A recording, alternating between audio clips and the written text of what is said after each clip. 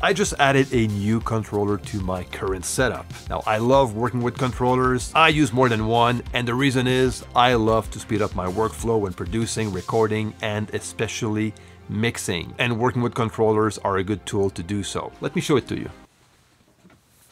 Okay, until now we had the CC121 that was the go-to controller to control Cubase. But now the CC121 is no more, it's discontinued. Now this guy, the MOBI ONE by a very small company called Qube Audio. We're gonna jump straight into a Cubase session, try this guy out. I'm gonna show you how you can control EQ, compression, saturation, and so on, and even plugins. And that will give you a good idea on how fast a controller like this one can speed up your Cubase workflow.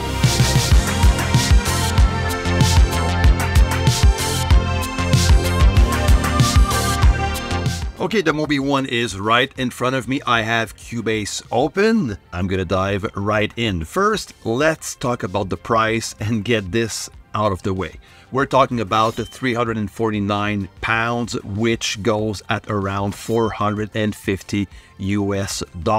So it's a pretty good price for this type of controller. As you can see, there's no screen or anything, you know, it's pretty simple. The knobs are made of plastic. They seem pretty light to the feel of it, but they do feel pretty comfortable. They are dented, okay, so this is something to know. You can actually hear them just a bit, you know, when I turn the knobs. But they are also very precise, okay, so I'll show you that later on, straight from Cubase. The build is quite nice. It's handmade, so the company Qube Audio is owned by this one guy that builds this whole controller by himself. So I have a mix session going on here. Now there's several tracks on this session. So the cool thing about the MOBI ONE right away is by using the track, I can, you know, go from one track to another from the MOBI ONE, and it's going to show right away in Cubase. I can only do the reverse. Select a track in Cubase, and right away I'll be able to control it from the MOBI ONE. So let me open by clicking on this button here, a channel settings window, and you will see the minute I go from one track to another, it will adapt right away. Okay, so I will see the change on the channel settings window. Okay, which is quite cool. Now I'm in a big session. I can actually press on track and that will jump by 10 channels. Okay, which will be faster to go from one end of the console to the other. If I click again, I'm gonna get back to a single channel change, which is quite nice. To set it up, you create a generic remote, which part of the controller will work on. And for everything else, it will use the MIDI remote from Cubase 12 and above. And if you're using an older version than Cubase prior to Cubase 12, it's all covered. There's also documentation provided to help you out set up the MOBI ONE with older versions of Cubase. So the main role of the MOBI ONE is to control a channel in Cubase, and mainly everything that is included within the channel settings window or a regular channel. Okay, so for example, I have the volume, which is going to replace an actual fader. Okay, I would actually prefer to have a fader, to be honest with you, but you know, this knob does the job pretty well. And if I click on the volume, there you go, it's going to get back to unity point, because all those knobs, you can also press on them to assign to a specific command. Okay, so you can turn them around and press on them, which is quite nice. Same for the panning, left and right. And there you go. I click, it goes back to the center. On my left, at the bottom left, I have the modes, which I'm going to get to later. And then I have this guy, which is the dialed speed control. Okay, so let me show you. If I bring down or up the channel fader, the resolution is quite nice. Okay, so there's a nice resolution. And if I want to fine tune a bit more, I can press on this guy. And there you go. Now the resolution is going to be a bit more tight for fine tuning, okay, which works pretty well actually. Very useful, especially when you work with EQs, compressors, and all sorts of processing, you know, where you just need to dial in and be very precise. And this will work pretty well, even if they are dented knobs. Okay, so I have the transport, play, stop, activate, deactivate the cycle loop, I can go from one marker to the other with those buttons here, the previous and next button. If I keep my finger on the previous one, it's going to go back to the beginning of the session. If I keep my finger on the next one, it's just going to go from one marker to the other. The cool thing is what I can control within the MOBI ONE. I have the full EQ from the channel settings window that I can control right away. Now, if I go down to the MIDI remote in Cubase, I have the MIDI controller set up to Qube Audio, and I have my mapping page set up to MOBI ONE. And this is the default mapping page that you use when working with the MOBI ONE in Cubase. And note that there's several other mapping pages that are included to control other Cubase plugins. I'm going to get to that later. So I'm going to stay into my default mapping page, and from this point, the minute I select a channel, whether it's from Cubase or from the MOBI ONE, I'm able to dive right in and start using EQ, for example, or the pre-section of the channel. So let's play some music, and right away, if I look at the left side of the MOBI ONE, I have the pre-section from this point. And by the way, I'm actually on the master output of this session. Okay, so I can turn up or down the pre-gain level, which I work with a lot. I can activate or deactivate the high-pass filters, low-pass filters also, play around with them, you know, in a very fast and simple way. Play around with the slopes also. You know, the filter slope. That's simple.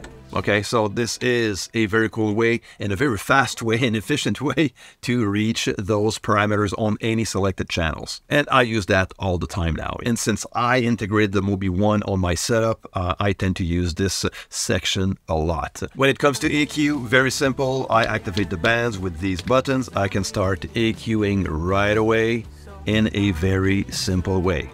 Play with the Q factor, move frequencies, bring up or down, play around with the filter type in a very fast and efficient way.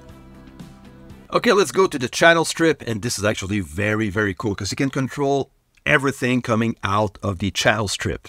Again, by only having a channel selected. Okay, now I have some modules loaded, and each of them are allocated to a specific row. And you can actually see which one is allocated to which row. So the first one is the pre-section, as we saw before. Then the second one is the gate. So I can activate the gate and start dialing in. That's simple, okay?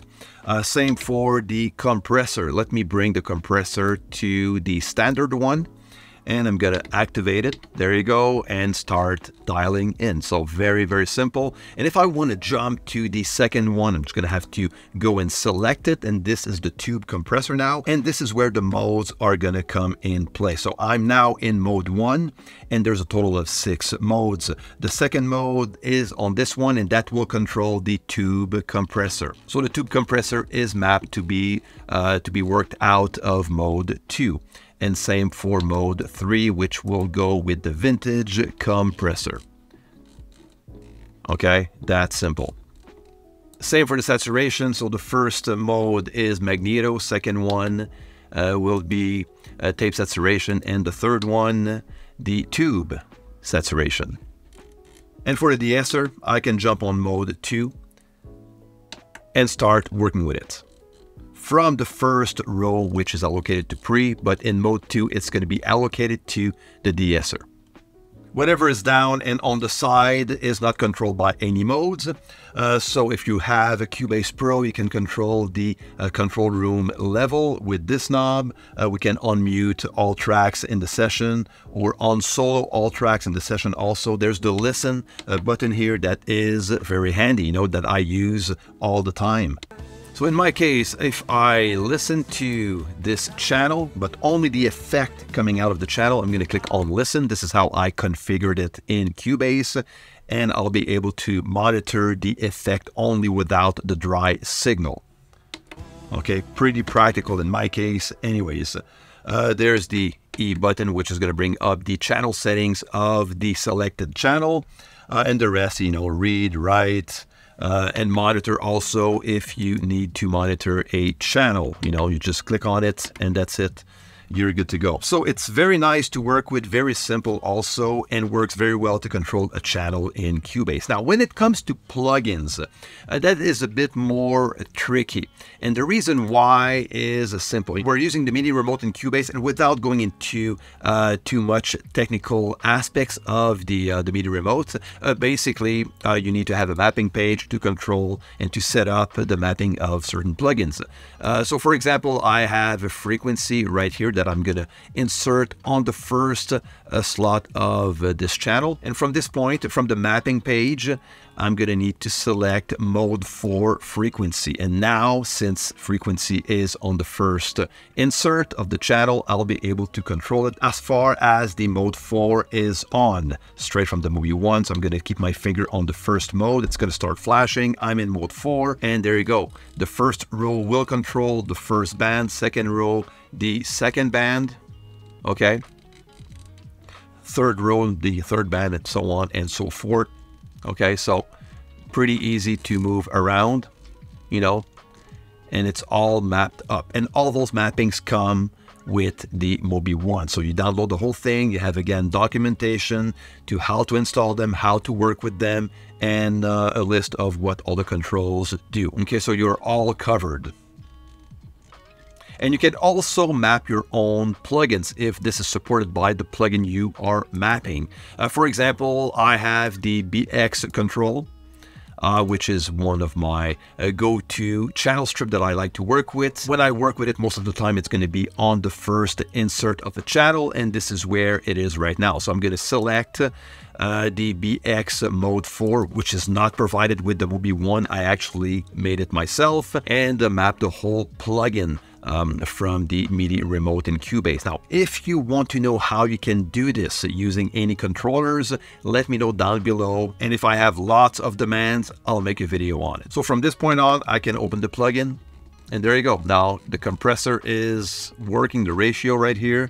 All 4 bands that I have allocated on these 4 EQ rows on the MOBI ONE. The fader is right here, and I decided where to allocate and map those commands. Okay, the end gain is right here on top at the same place where my pre-gain is usually. So pretty easy to work with. Now, to go from one mapping page to another, I can click straight within the MIDI control, but this is not very practical. But when I'm on mode 4 on the MOBI ONE, these 2 buttons here will jump from one mapping page to the other, okay, which is going to be pretty fast and easy for me to select another mapping page.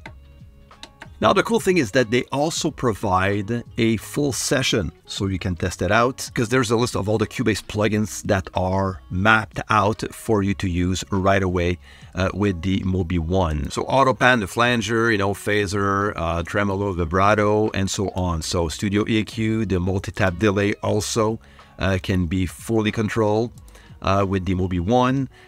Same for the mono delay, stereo delay, and so on. So there's a bunch of them that are already mapped out for you to use right away out of the box when you put your hands on the MOBI ONE, which is quite nice. But again, you know, controlling plugins with this type of controller requires a bit of work, because you will need to map a plugin yourself if that plugin is supported to be mapped, okay? And the one included in Cubase, you will know from the provided session on which insert slot they were mapped out, okay? So you can work with them. But when it comes to control the channel on its own, everything from the channel strip, the EQ of a channel, the pre-section of a channel, the fader, the panning, all that stuff, the MOBI ONE does the work pretty well. So if you're someone who works already with the channel strip, the EQ, you know, all stock plugins out of Cubase, you will probably like working with this type of controller, you know. So it's a good buy, especially for the price compared to everything that is out there. Controllers are expensive, and for what this one does and its integration in Cubase, I think if you're a Cubase user, this could be pretty cool to work with. Do you think this little guy, the MOBI ONE, can replace the CC121? Let me know down below. And if you use a controller on your side, let me know which controller you like to work with. If you want to know more about the MOBI ONE, I'm going to leave the link down below. Take care, my friend. Until next time, see ya.